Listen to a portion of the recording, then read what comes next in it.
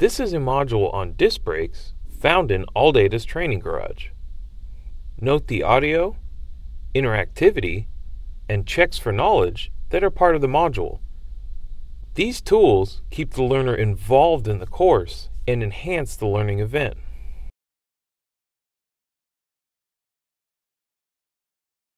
The major components of disc brakes are the rotor, caliper, and brake pads. Click on the buttons to hear more about the component. The rotor is mounted on the wheel hub. It provides braking surface for the pads to push against. Friction between the rotor and pads stops the vehicle when the brakes are applied. Calipers are located over the rotor. They convert the hydraulic pressure received through the brake lines and hoses from the master cylinder into mechanical action that pushes the brake pads against the rotor. The brake pads are located between the calipers and the rotor. When pushed against the rotor, the pads create friction, which stops the vehicle. When the brakes are applied, the pressure from the brake pedal is transmitted through the brake booster to the master cylinder. From there, the hydraulic pressure travels through the brake lines and hoses. Finally, the pressure reaches the calipers, which react by pushing the brake pads against the rotors. The friction between the brake pads and rotors slows and eventually stops the vehicle. When the brakes are released, the hydraulic pressure eases and the calipers release. The caliper piston seals retract the pistons, disengaging the brake pads from the rotors. This reduces brake drag and improves fuel economy.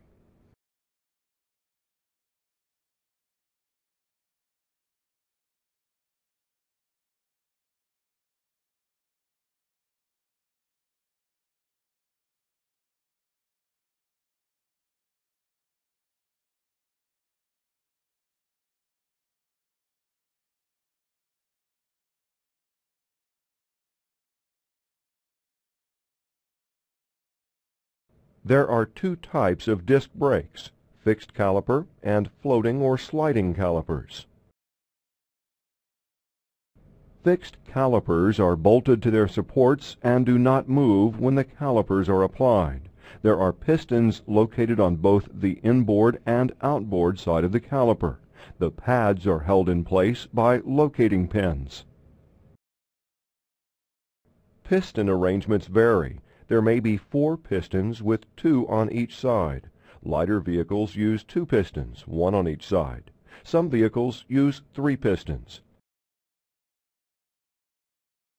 When fixed caliper brakes are applied, the hydraulic pressure moves the pistons toward the rotor. This pushes the brake pads into contact with the rotor. The friction between the pads and rotor stops the vehicle. In order for the pistons to apply at the same time and with identical force, the caliper must be mounted precisely over the center of the rotor. This ensures that the pistons are all traveling the same distance to the rotor. Floating calipers and slide calipers are very similar. Both generally use 1 piston located on the inboard side of the caliper. The brake pads are attached to the piston on the inboard side and the caliper housing on the outboard side.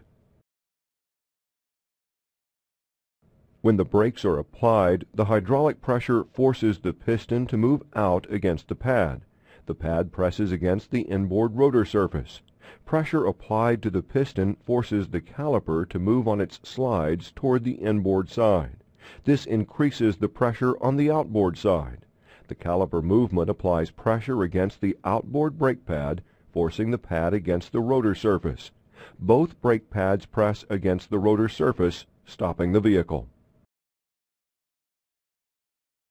To review, drag the step to the appropriate number for the fixed caliper operation.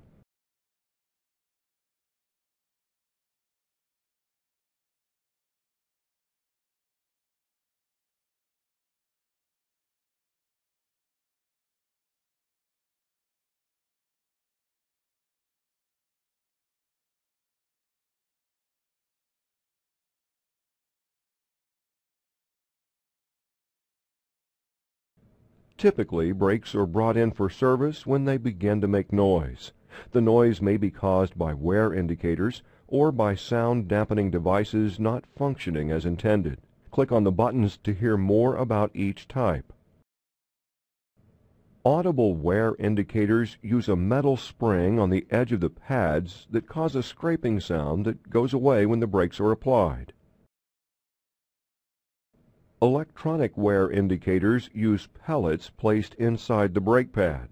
As the pad wears away, the pellets are exposed and complete the circuit. This triggers a warning light on the instrument panel or driver information center.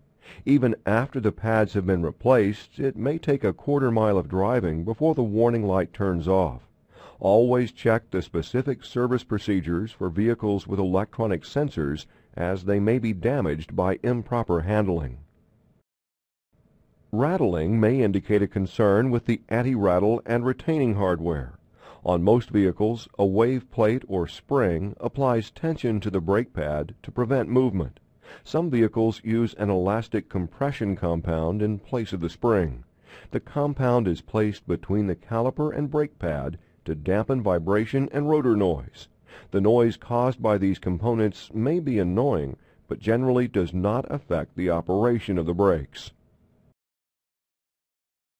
When servicing disc brakes, the most common procedure is pad replacement. Caliper replacement is indicated if parts are worn or there's evidence of leaks or corrosion. Rotor resurfacing is required if there are grooves, scoring, pulsating concerns, out-of-limits runout, or parallelism. Depending on the rotor thickness and specifications, it may be replaced rather than resurfaced. There are some important guidelines to follow when replacing brake pads. Even if only one pad is worn, the entire set of pads, inner and outer, must be replaced at each wheel. If pads show unequal wear, you must also diagnose and correct the underlying cause. There are some important safety cautions you should be aware of when working on brakes. Avoid breathing brake dust, which can be very hazardous if inhaled. Handle brake fluid with care by wearing gloves and safety glasses, as it may irritate skin and eyes. If fluid comes in contact with your skin, wash with soap and water. Rinse eyes thoroughly with water. In addition to health hazards, brake fluid will also damage paint and corrode wiring. Always use the DOT fluid specified by the manufacturer. Handle all brake rotors and calipers carefully to avoid damage. Before servicing the brakes, you must prepare the vehicle. Click the tabs to view the steps. Check the brake fluid level. If the fluid is above the add mark and you know the pads will be replaced, drain the fluid to the add mark by opening the caliper bleeding screws. Raise the vehicle on a hoist or stand. Be sure to follow the appropriate safety precautions for whatever equipment you use. Remove the lug nuts and the wheel and tire assembly. Vacuum or wet clean the assembly to remove any debris. To avoid breathing brake dust, do not use an air hose or dry brush for cleaning. Now that the vehicle is prepared, you can inspect the brake assembly. Click on each button to hear more about the process. Check the caliper for damage. It should move smoothly. Check the lines and hoses for leaks, cracks, splits, and swelling. Check the rotors for excessive surface scoring, thickness variation, or lateral runout. To continue learning about brake inspection, click on the numbered tabs. Remove the caliper by loosening and removing the caliper mounting pins or bolts. Lift and rotate the caliper assembly up and off the rotor. Remove the old pads. Suspend the caliper from the underbody with wire to avoid damaging the caliper flex hose. Check the condition of the caliper mounting pin insulators and sleeves. Check the piston boot or boots for damage, splits, cracks, or tears. To review, drag the step to the appropriate number for the brake disassembly.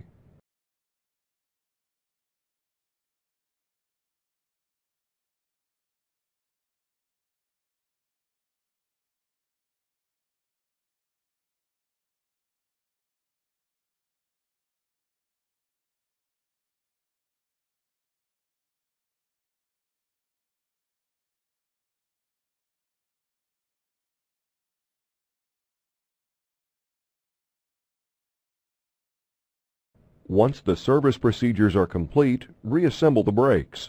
Click on the tabs to hear more. If the rotor was machined, clean it with soapy water. Lube the mounting pins and sleeves, or, if damaged, replace with new mounting pins and sleeves. Determine the correct orientation of the brake pads. Set the caliper with new pads onto the rotor. Install the mounting pins and torque them to specification. Install the tire and wheel. When complete, lower the vehicle from the hoist and torque to specification.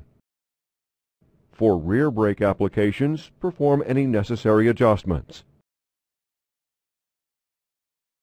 Once the parts are back in place, there are still a few tasks left. Click the tabs to learn more about them. Slowly depress the brake pedal until the pedal feel is firm. This indicates that the caliper pistons are adjusting to the clearance required for the new pads. Check the brake fluid reservoir level and adjust it as needed. The final step to replacing the pads is the road test. This process burnishes the brake pads, that is, polishes the pads against the rotors. This contours the pads to the rotor and allows for a better fit. Conduct the road test carefully away from traffic. Drive 30 to 35 miles per hour for about 30 seconds and then apply the brakes. Repeat the procedure 5 or 6 times. To review, drag the step to the appropriate number for the brake reassembly.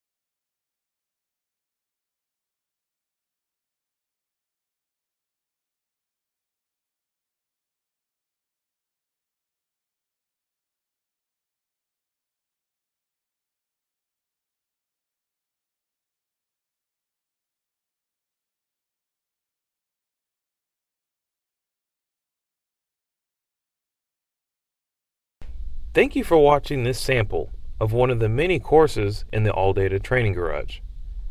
The course topics in the ALLDATA Training Garage range from foundational automotive system concepts to advanced automotive topics, as well as many topics on customer sales, service, and retention, to shop business topics such as financial management, parts inventory, and marketing. To learn more about ALLDATA's Training Garage, contact your ALLDATA sales representative or call 800-697-2533. That's 800-697-2533.